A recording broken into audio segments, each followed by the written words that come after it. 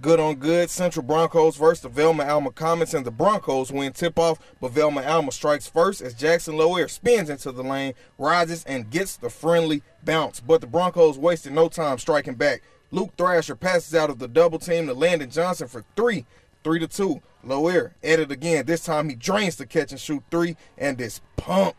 But the Comets would not slow down. Lower in and out dribble, drives, and smacks the backboard for the tough finish, 14-7, back and forth. Ethan Brumman on the pivot, and then he rises and knocks down the triple to get into it. And now Kellen Biffle will get in on the action with a no-look dime after he comes down court, and he gets it to Loer.